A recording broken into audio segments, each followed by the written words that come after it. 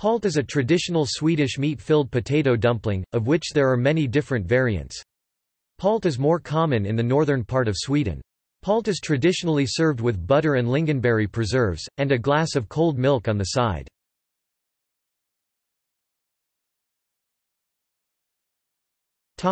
Variations.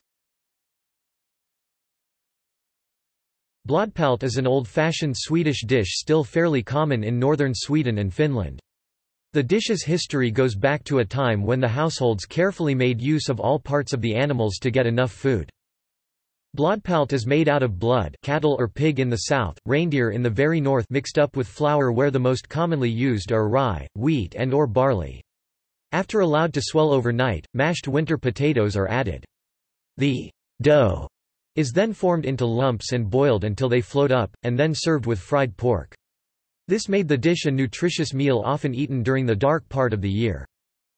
Pittapalt is a potato palt and the speciality of the city of Piteå, though variants are eaten in the whole country. This Swedish dish has almost as many variants as households in Piteå, but they have in common a mix of wheat and barley flour, whereas other variants of potato palt may use other flours such as rye, or exclude the barley, and can have either other filling than pork, like minced meat, or none at all, then referred to as flatpalt.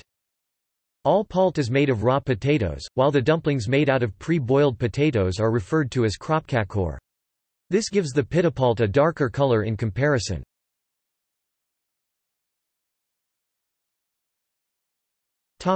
See also: